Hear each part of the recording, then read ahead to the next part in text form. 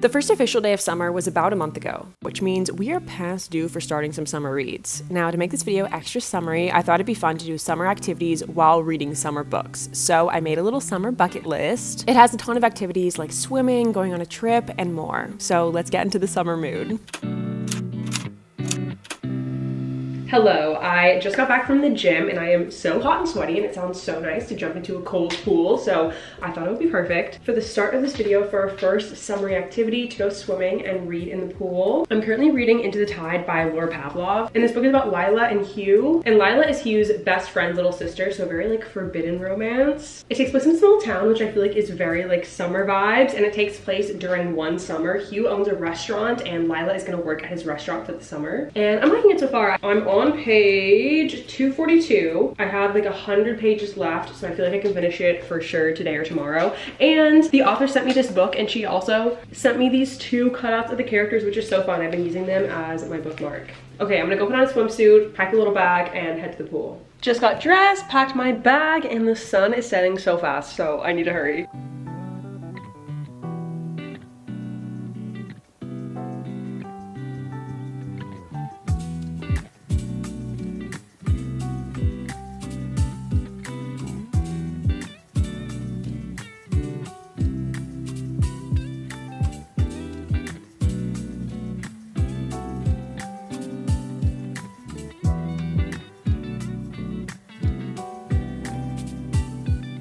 I'm gonna do a little face mask and tell you what my thoughts from Into the Tide so far. Our main character, Lila, is only in town for the summer, and I'm so curious how they're gonna resolve that plot point, because at the end of the summer, she's going to Chicago, like a completely different state, for a job she has lined up. And Hugh, the male love interest, he owns restaurants in their small town, which I feel like is something you can't just like walk away from and easily do like somewhere else. So I love like when books have like very realistic conflicts, like having different jobs in different cities.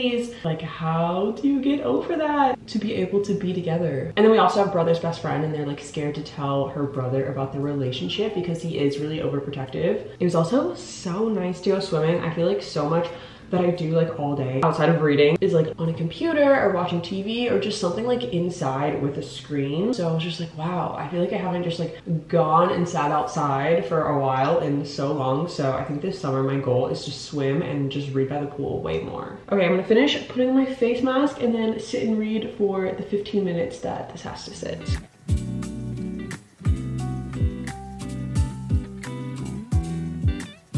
Just washed off my face mask and I'm all ready for bed. One thing that I feel like is perfect to do before bed, or just generally in the summer when you have some extra free time, is to get in some extra learning. Brilliant.org is an online learning platform that offers interactive courses in math, science, computer science, and more. Brilliant is perfect if you want to strengthen your knowledge in your current career, or if you're looking to learn something new to potentially switch careers. I really love that all of their courses are so interactive. Like their new Thinking in Code course gets you designing simple programs right away, from maps, app navigation, to writing a program that automatically responds to work messages. So to try everything that Brilliant has to offer for free for a full 30 days, visit brilliant.org/JustAli or click the link in my description. And the first 200 of you will get 20% off Brilliant's annual premium subscription.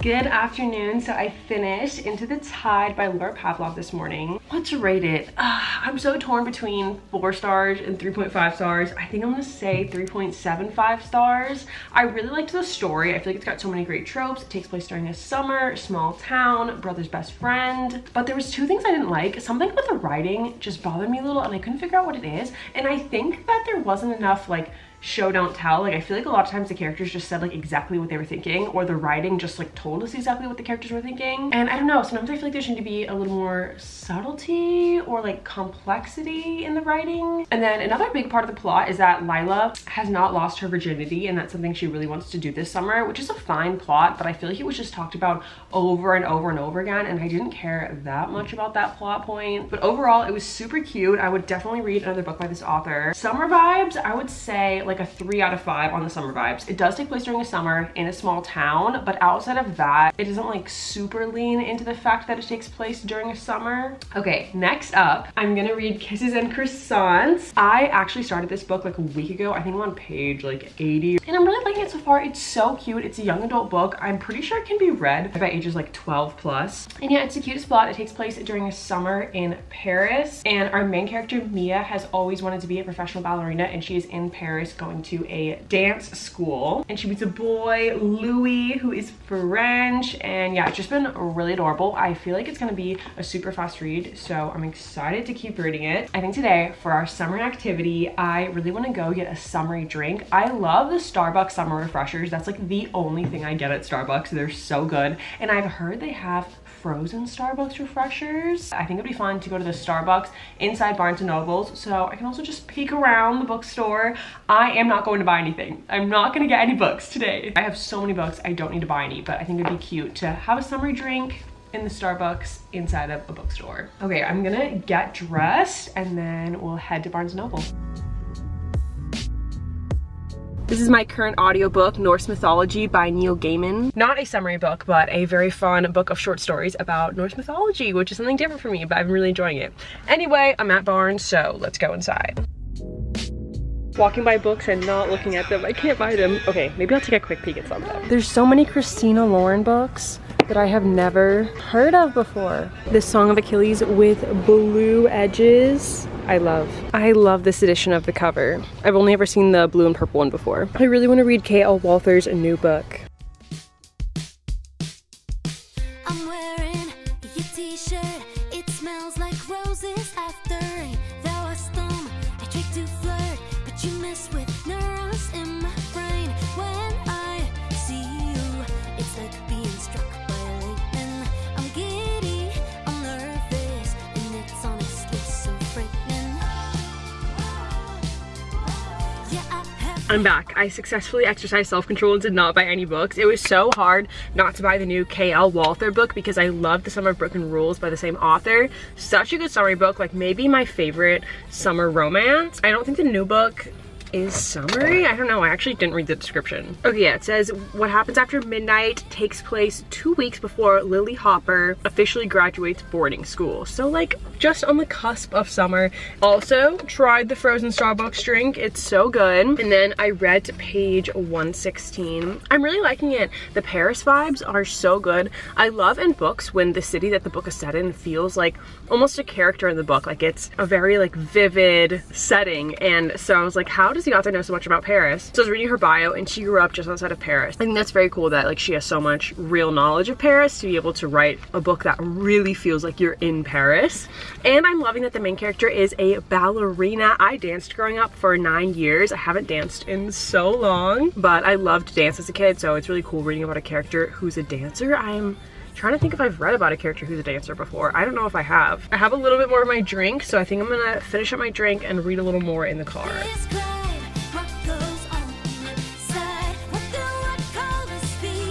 Read to page 132, and I'm gonna head home now.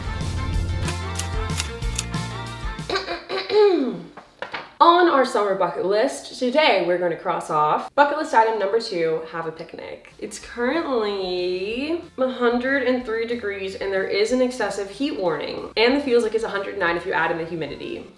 Great. Okay, I actually did not know that. Oh gosh, okay, going outside and having a picnic actually sounds horrible. I feel like I will bake alive. Maybe I will wait until like 8 p.m. I definitely want to do a picnic today and read. I feel like it'd be a really cute summer activity. I was about to say I have some ice cream, maybe I can bring that to cool me down, but it would just melt. So despite the excessive heat warning, I will be going forward with my plan, for better or worse. Anyway, I did some reading today and I got to page 190. This book is so freaking cute. It's so adorable. It's like definitely like a lighter, fun read until now something happened and it's making me stressed, but I'm also loving this feeling of like stress and like what's gonna happen. Basically, Mia is having this like summer fling romance with Louis, who's a French boy, and they're finally confronting the fact that she is gonna be leaving at the end of the summer. So like, how could their relationship possibly continue? I feel like we have had that book in some situations before, like Into the Tide, the last book I read, they had the same situation, but they were only states apart. They are countries apart, continents apart. So I don't know how we're gonna resolve that. Anyway, I'm gonna pack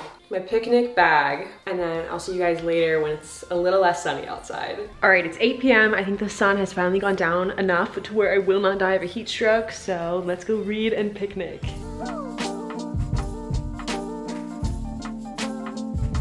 Picnic all set up.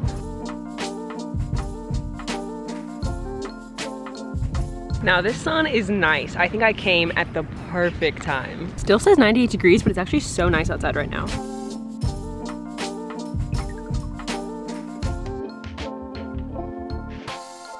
A really cute friendship is starting to form in this book, and I love friendships in books.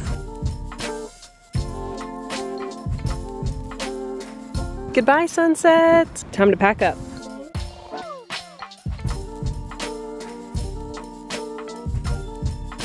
Let's go back in. I finished Kisses and Croissants. Oh my gosh, wait, it kind of matches my sweatshirt. That's so cute. Yeah, I finished the book. I would give it 4 stars. It's so cute. And I feel like a 4 on the summary scale. Like, it takes place during a summer. We're in Paris on vacation. It's not like super beachy or anything, but the summer vibes are there. And yeah, it's so cute. I loved Mia and Louis. I loved like getting thrown into the world of ballet and dance. And Mia also has this like family legacy where she thinks that one of her ancestors was painted by Degas, but she's not sure. So they're also like running around the city trying to find this Degas painting of her ancestor, which is also like so fun and cool, like going in museums and seeing paintings. So great vibes, so cute. Something happens at the end that surprised me, which I appreciate, like a surprising ending or a surprising moment, and I feel like the ending was like great for character growth. I thought the plot was going to be predictable, but I'm glad the ending kind of threw something in there that I just didn't see coming. 4 stars and not any higher, just because it is like a lighter, kind of fluffier romance, and I feel like something needs to have more depth to it to be like considered for 5 stars. But if you're looking for like a light, fun summer read, like this book is so cute. Like I enjoyed it so much.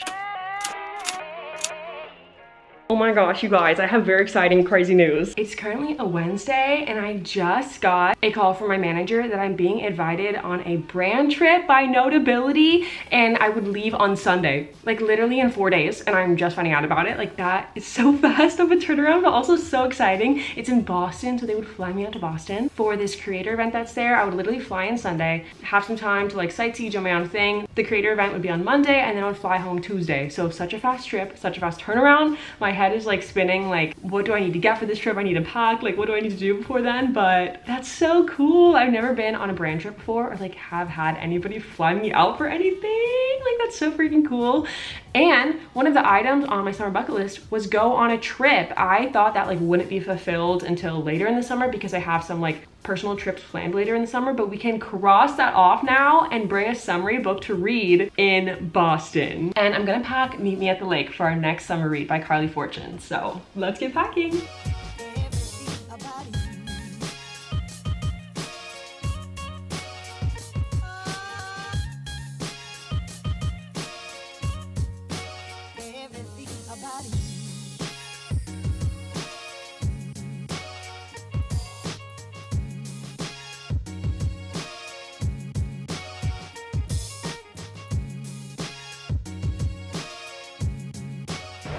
Oh, it feels good to lie down. Sorry if it's kind of loud in here. I do not know how to turn the AC off. I made it to Boston. I am so tired. I'm so tired. I only read like 30 pages between lunch and the plane because I feel like I've just been like not even comprehending what I'm reading. I stayed up really late last night, which I should not have, and then I had to get up at 5 a.m. this morning for my flight, so I only slept for a few hours. And traveling in general, I feel like just kind of makes me feel gross, but I am liking the book so far. Hang on.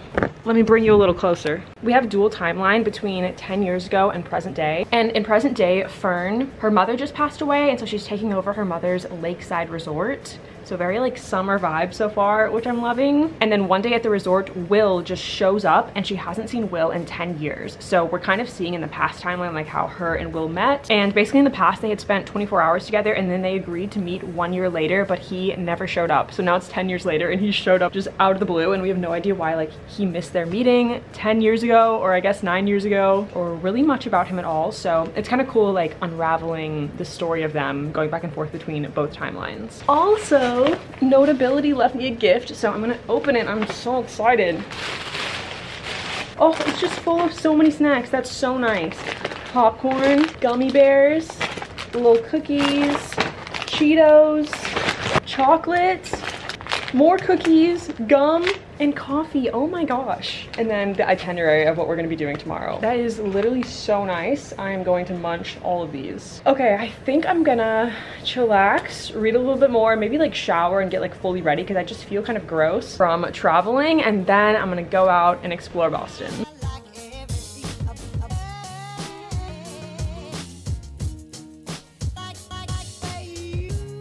Okay, I relaxed, got all ready. I feel way better. Let's go explore Boston.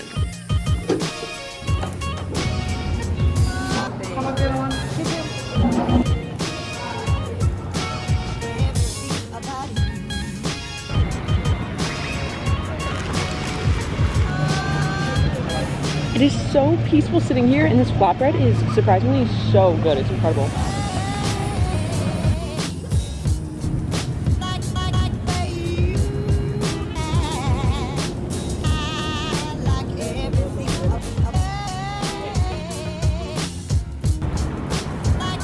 The buildings right off the park are stunning. I don't know if they're houses or what, but I would love to live here. Hello, I've made it back to my hotel after my sightseeing.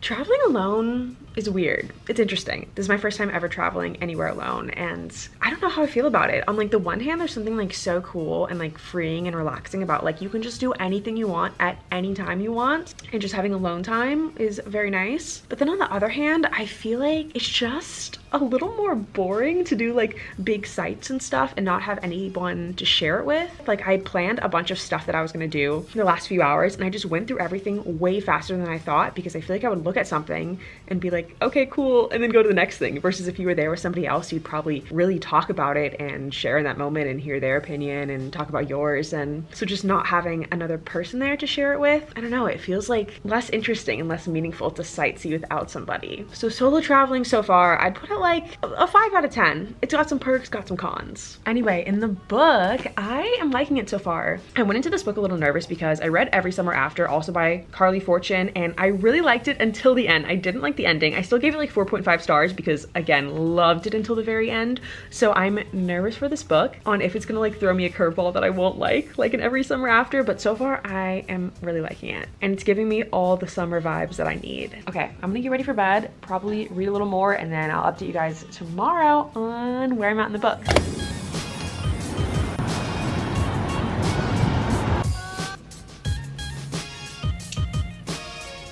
Today's the day of the creator event that I'm here for. I'm almost done getting ready, but yeah, I'm about to leave. I'm excited, a little bit nervous because I'm not gonna know anybody there, but I think it's gonna be fun.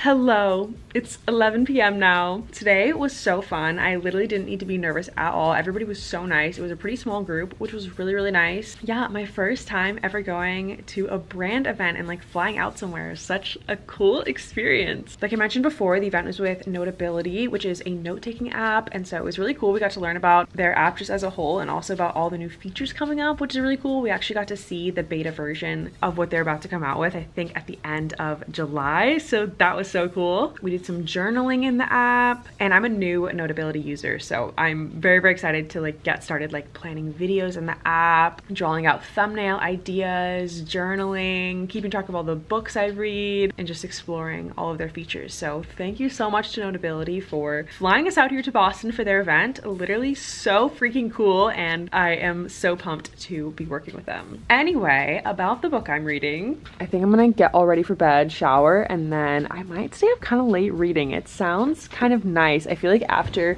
big social things like the event I went to, I'm like both tired but also kind of wired. I don't know if that makes sense. So I think I might stay up a little bit late tonight reading.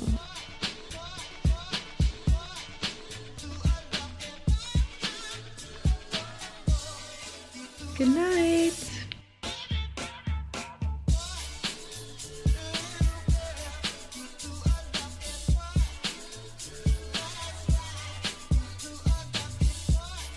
I'm back from Boston. Wow, that was a fun trip. The travel day home was not quite so fun. I was supposed to have a flight and then a layover and a second flight. My first flight got delayed, so I missed my connecting flight. So I had like an extra long delay at the airport waiting for my new connecting flight. Long story short, I had so many hours between airports and planes to read, and I finished Meet Me at the Lake. I give it 4 stars. I liked it. I've heard that this book has pretty mixed reviews, and I can see why, although I don't fully agree with people's mixed reviews. I feel like where it's getting mixed reviews is that it's not this like perfect, beautiful, magical, like swoon-worthy romance. I feel like it's a much more realistic romance about 2 people who met really at the wrong time in their life and then had to go through like personal growth and their own life experiences to be able to find their way back to each other 10 years later. So I feel like it's a perfect example of like messy love, imperfect love, and characters with flaws, but they ultimately get their happy ending. And I really appreciate that the characters did have flaws. Sometimes I was mad at them because of their flaws, but overall I really liked it. The summer vibes are immaculate, like 5 out of 5 on the summer vibes. And that is all the books that I'm reading in this video. There's still so many more summer books that I want to read before the end of summer. The 2 books highest on my summer list are The Lake by Natasha Preston and When in Rome by Sarah Adams.